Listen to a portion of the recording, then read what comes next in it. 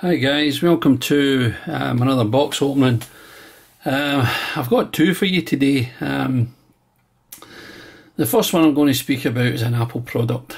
As you can probably see, I have the Apple iPad Pro here, and I also have the other Apple iPad 2008, and it comes with obviously a headphone jack. This one, the iPad Pro, doesn't come with a headphone jack. So Apple, being Apple, they make you buy this thing. Now, to me, it's a piece of shit, to be honest, because I'll show you what's inside the box first of all. Let's get the box opened, okay? So we'll just peel it back like this and show you exactly what's in the box, okay? So you get your usual pamphlet shit, right? I don't want to have too much of a go at Apple here, but I've got to be honest.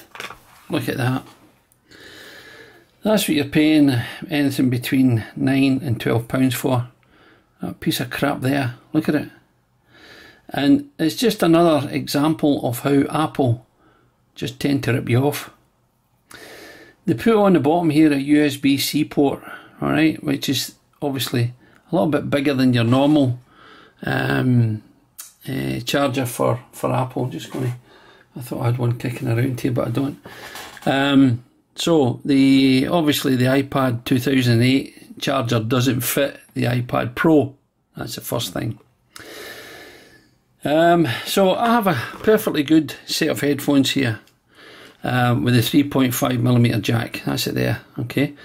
And I like to use these and listen to my music, but one of the things, yeah, I could buy a set of cordless headphones, but why should I go to that expense when I've already got a perfectly good set here? So I'm going to show you them just in a wee second, but this is the thing I'm talking about just now. It lets you connect devices that use a standard 3.5mm audio plug, like the headphones or speakers, to your USB-C devices.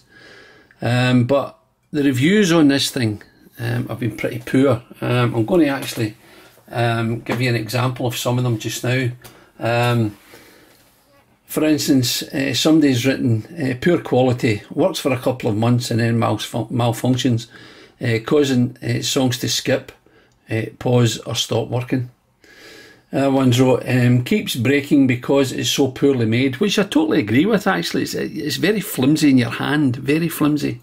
In fact, me shaking it like that is probably broken already, but we'll try it in a second or two. Apple should not have removed the 3.5mm jack. Now I can't use my £300 Shure earphones without this terrible adapter, which I've got to agree. I think it's absolute crap what Apple have done. But to me, it's just another way of making money from you. So without further ado, let's go ahead. I'll put this wee box up here so you can see it. There you go. Let's go ahead, and what we'll do is we'll plug this into the side here, where it goes into the socket. Okay, that's it in. And now what I'm going to do is I'm going to plug in my headphones so that you can actually hear some music being played through it. So I'll put the plug into there. Hopefully you should be able to hear this coming through. What we'll do is I'll play this song that's on the background here just now and turn it up.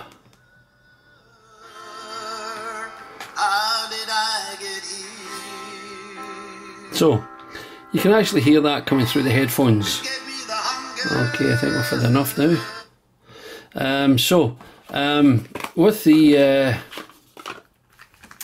With the jack plug, there's not even an awful lot of cable there, and to me you can see when you're moving around, because that's what you do, your head will move around and you can see that this is moving, and that's not going to last long. It really isn't going to last long at all. So Apple, that's the first thing I'm really disappointed in, that you find that you should actually do that, and customers are left having to purchase these accessories which are poorly made. So anyway, that's the first thing. I'll pull that out of there now. So that's it, very flimsy. You can see it flopping around there. And that, as I say, is what you have to buy if you want to plug in headphones or a speaker to your iPad Pro. So that's the first thing. We'll get that out of the way now because there's something else I want to show you. The next thing I want to speak about is, again, with the iPad Pro, I had to buy or purchase a card reader, a memory card reader, because I do a lot of photography work, and I like to upload my photographs to the iPads and etc. to see how they are looking at it, you know, at the time, maybe out in the field or whatever. And one of the things is, for the iPad 2008, this worked obviously perfect. I bought the Apple card reader and it worked perfect. However, since I've bought the iPad Pro, it doesn't fit again because of this USB-C plug that they've put into this. And as a result, I've had to go out and purchase another card reader. But what I want to say is, I didn't purchase the Apple one because I was being asked to pay £35, all right, for the Apple card reader, which again is a bloody rip-off, typical Apple rip-off. So I bought this one. It also comes with a little bag as well, which I'm going to show you. If I can get it out, that is.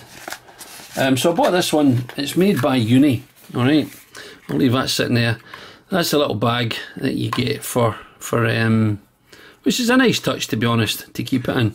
This is a card reader here. Now, as you can see, it does the full size SD card, and it also does the micro card as well, which is quite good.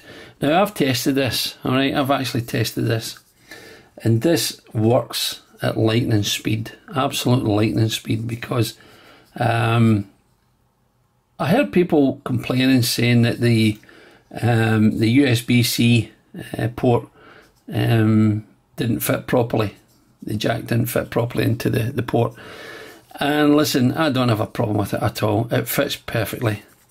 There's no fiddling about, shaking or anything else. It just goes straight in, does the job, straight out again. Absolutely perfect.